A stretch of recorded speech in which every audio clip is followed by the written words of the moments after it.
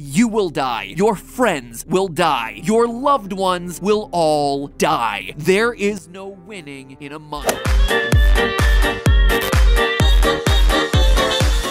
Don't believe me? Stay tuned. As we're told by the official developer's website, Among Us is a game where you're an astronaut crew member that must, quote, attempt to hold your spaceship together and return back to civilization, with the stipulation that one crewmate has been replaced by a parasitic shapeshifter. So, apologies to all the posters over in the Game Theorist subreddit proposing ideas like, what if there was no imposter, but instead was a paranoid crew member going on a killing spree? While I like that headcanon, yay! A lot of upvotes does not necessarily a confirmed theory make. The official website saying that one of the people on board is a parasitic shapeshifter is kinda hard to argue your way out of. Also, if the word of the devs isn't enough to go on, well, I'm not sure what other explanation we have for the fact that one of the kill animations involves the imposter's chest opening up to reveal an alien mouth with a spiked tongue that impales its victims. No amount of psychopathy is making that one happen. Also, the parasitic alien explanation takes care of why the imposters are able to fit into the vents while the normal crewmates aren't. And speaking of vents,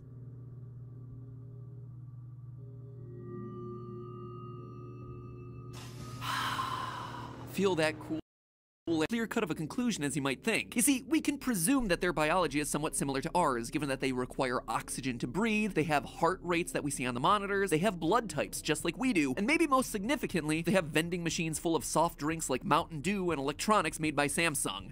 Sorry, copyright neutral drinks like Don Dew and electronics made by Samsung. Oh, and that vending machine also includes an Easter egg reference to the developer's other game, Henry Stickmin, the energy drink. You caught that one, right? Took me an embarrassingly long time to figure out that both games were made by the same team. Hey, imposter, see something, say something. That's so interesting. I wonder, how weird is that? There's gotta be something going on. Anyway, the reason we need to address the questionable humanity of the crew is the fact that apparently they're 3 foot 6 inches or 1.06 meters tall, and they weigh only 92 pounds or 41.7 kilograms each, based on the info that we're getting from the medbay scanners. I mean, that is awfully short and awfully light for a typical human being. What this tells me is that Among Us is taking place far into the future, where astronauts have been specifically bred for deep space travel, or are just being selectively weeded out by size. You see, the average male height of a human being is 5 foot 6 inches tall, 1.67 meters. The average female is 5'2" or 1.57 meters. Our crewmates in Among Us are only 70% that size, and yet seem to both function as humans and be surrounded by human products. So why would our crewmates be so short? Well, the fact is, quite simply, that certain body types just work better for certain careers. Consider horse racing jockeys. A racing jockey can technically be anyone, but the most successful ones are going to weigh in at about 100 pounds or 45.3 kilograms, and also have most of that weight concentrated in strong upper bodies. For astronauts traveling on long interstellar voyages to foreign planets, it's very likely that sometime in the far, far future, we're gonna have decided that smaller from 1956, or It Came from Outer Space in 1953, or The Thing from Another World in 1951. Geez, there seem to be a lot of movies from the 50s about how your neighbors are actually aliens out to get you. Couldn't have anything to do with all that Cold War paranoia, could it? Nah. But out of all the sci-fi classics, there's one that this game seems to pay direct homage to. The 1980s science fiction movie, The Thing. It's actually one of my all-time favorite horror movies, which makes it a perfect time to talk about now that it's October. I'll give you a quick summary since the movie is older than most people watching this video. Let's be honest, it's older than most of the people working on this video. The Thing is set in Antarctica, where a group of American scientists are interrupted at their base by a helicopter shooting at a sled dog. The team rescues the dog, only to learn that the man piloting the helicopter was the sole surviving member of a Norwegian space team. They uncovered an alien spacecraft buried deep in the ice for over 1,000 centuries. I'd say the ice it's buried in is 100,000 years old, at least. When the spacecraft thawed, it unleashed a deadly alien parasite that was capable of consuming any biological entity and copying its DNA to become a perfect replica. Sounding familiar, friends? The Norwegian crew is wiped out, leaving only one survivor, the helicopter pilot, now a crazed madman desperately trying to kill the dog, believing it to be the alien. And he's not wrong. The dog is the alien. Oh, who's a cute little guy? Who's my cute little killer alien? You are. Yes, you are.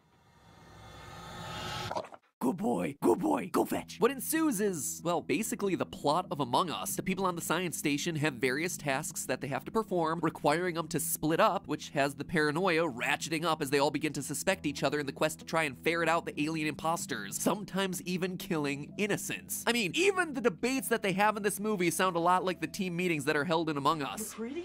He's one of them. When do you think it got to him? Anytime, anywhere. Hey, look, Childs, come on. When the lights went out. That would have been the perfect time. Right, you said guys were missing, and Winters, where were you? The players against each other! Yep, just about as calm and collected as a discussion in Among Us 2. So it's Among Us with the added wrinkle that the killer can now pose as the victim he just killed, which is actually a really cool wrinkle that they should try adding into the game. Oh yeah, and if the parallels between this specific movie and the game weren't clear enough to ya, the alien's favorite form of attack is its long, sharp, piercing tongue that it uses to both grab and puncture its victims one by one. Pretty reminiscent of that one kill animation from the game, isn't it? Also, the alien in the movie isn't just something that you can kill by stabbing or shooting it. It has to be burned to a crisp or destroyed in an explosion to actually get rid of the thing, which again is why we see the game requiring more permanent solutions like the airlock or lava pit. In the movie, the remaining human characters eventually decide to do the heroic thing. They accept that they're all going to die in the Antarctic science station, so the mission shifts from escape to destroy the alien imposter at all costs so it can't infect anybody else. But that's not the case in the game. Unlike in the movie, in the game, we know that the alien wins and the worst comes to pass. Look at this. Reading the store page description for the game's DLC maps, Mira HQ and Paulus, we learn the following. Mira HQ, quote, after a long journey on the Skeld, crewmates should spend some time back at the Mira headquarters. Surely there aren't as many imposters there. So obviously the long journey on the Skeld is referring to the events that took place in the game's first map, which presumably is when the crew first encounters the alien. After surviving an encounter with the alien parasite, the crew seems relieved to return to home sweet headquarters, thinking that they're safe, but it seems the alien menace has traveled with them back to the HQ. And things don't get any better with the third map of Paulus. Again, from the description of the Paulus DLC store page, quote, man the expedition to the research base on Paulus, a planet far away from any would-be imposters. And by the way, Paulus is a direct connection back to the Henry Stickmin lore. In episode 4 of Henry Stickmin, Fleeing the Complex, one of the guards is named Paulus Petrovich. Same name, but how do I know they're connected? Grab a hold of his bio and you get this. Quote, Paulus Petrovich, he won a sweepstakes and got to name a planet after himself. So, pretty solid confirmation that these two universes are connected. So, according to this game's lore, Paulus should be a safe space. But of course, once you load up the map, people are bound to start dying as the alien parasite is once again running amok. The conclusion here is obvious. If this was indeed a safe place before the crew arrived, then obviously the alien parasite traveled with them. We are bringing the alien parasite wherever we go. We are spreading it. Canonically speaking, we failed in killing the imposters on the Skeld, which allowed them to infect the headquarters. In fact, by this point, the crew members seem to have accepted frequent murder by alien imposter as a basic fact of life. It's gotten to the point where they're making snowman recreations of murder scenes. Jeez, these astronauts must have themselves a really grim sense of humor, and apparently no sense of urgency when it comes to doing their tasks if this is what they're doing in their free time. Because they know it's impossible. They've lost, and so will you.